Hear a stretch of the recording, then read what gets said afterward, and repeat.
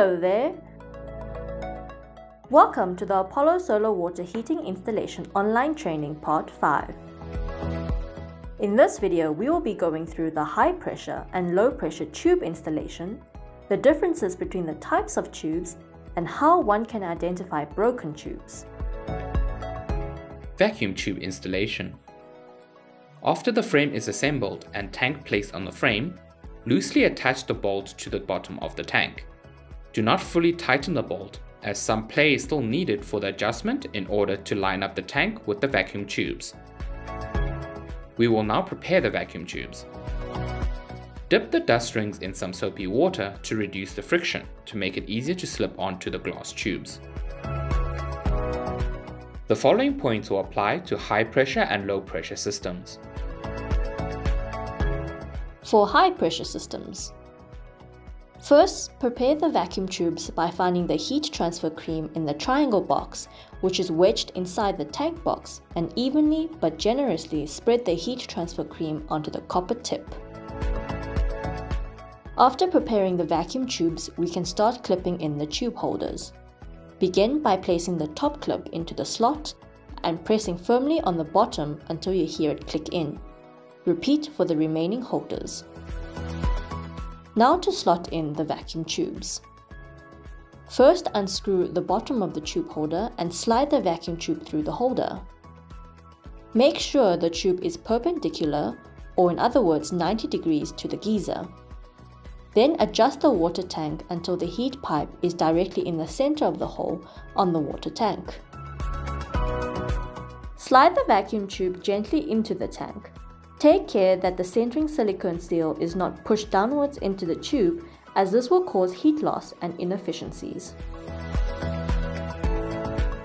Finally, carefully screw the bottom of the tube holders back on.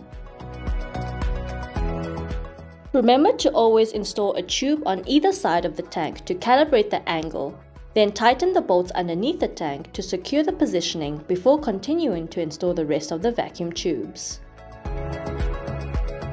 For low pressure systems, prepare the vacuum tubes by lubricating the opening side of the tube in some soapy water to allow it to more easily slip into the tube opening.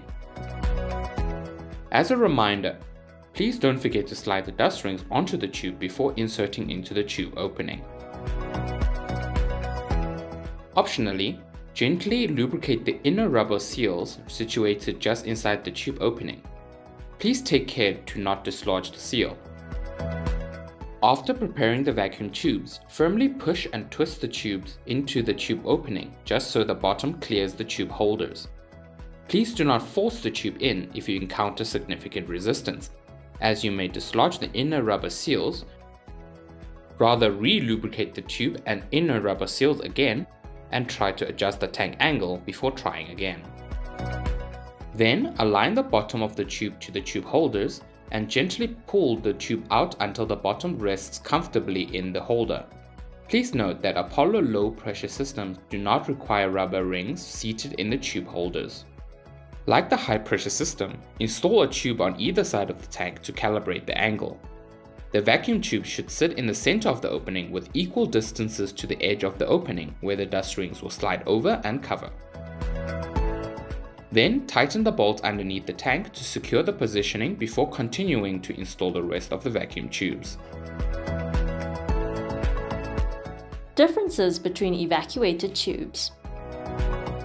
The difference between a high pressure or split system vacuum tube and a low pressure vacuum tube. Low pressure vacuum tubes transfer heat directly, while the high pressure or split system tube transfers heat indirectly via the copper heat pipes and the aluminium fin inside the vacuum tube. To expand further, the low pressure vacuum tubes work with direct heat transfer, where the evacuated glass tubes are filled with water and exposed to the sun, thus heating up the water within the glass tubes. As cold water has a higher density than hot water, the hot water in the glass tubes will rise towards the insulated water tank, and the cold water in the tank sinks into the glass tubes. This process is known as thermosiphon and is based on natural convection. As this cycle is repeated, water stored in the solar water heater gets heated. The high pressure version utilizes the indirect method, where the vacuum tubes heat up the heat pipe, which in turn transfers heat to the inner tank. The selective coating on the inner cover of the evacuated tube converts solar energy into heat energy and transfers heat to the heat pipe by aluminium fins. The liquid inside the heat pipe changes into vapor, which rises into the condenser. The heat then passes through the heat exchanger and the vapor becomes liquid, returning to the base of the heat pipe. The heat then conducts through the condenser pocket or billet via heat transfer cream, which then in turn heats up the water stored inside the tank. This transference of heat into liquid creates a continuous circulation as long as the collector is heated in the sun. Some feature highlights of the evacuated tube systems.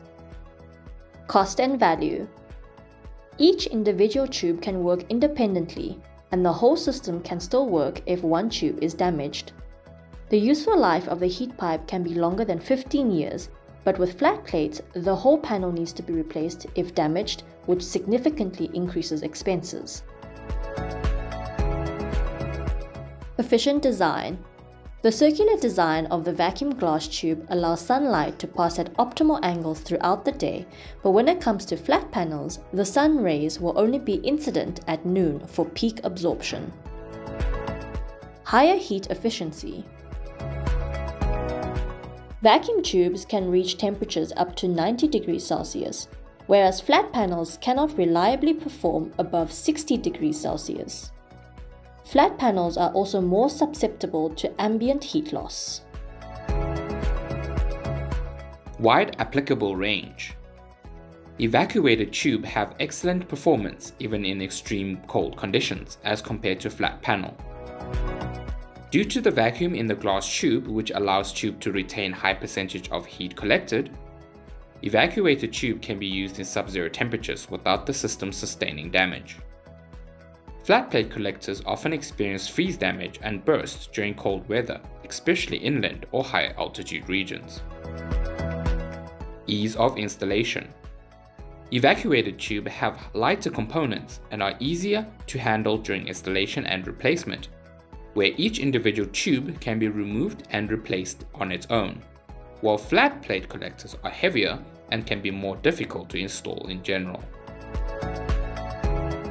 How to identify a broken tube. To tell if a vacuum tube is broken, meaning that the tube is no longer under a sealed vacuum state, first one can look at the bottom tip of the tube.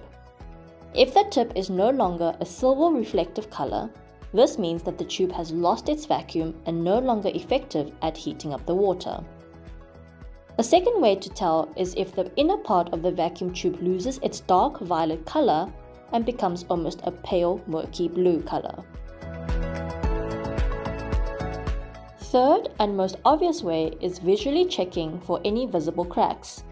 Take care to not injure yourself on broken glass if the tube is cracked. Packaging. Depending on the system you have purchased, high pressure and low pressure system tubes come in boxes of 10, 12 and 15 pieces. Split systems come in boxes of 8, 10, 12 and 15 pieces. Thank you for watching this video on vacuum tubes. See you next time!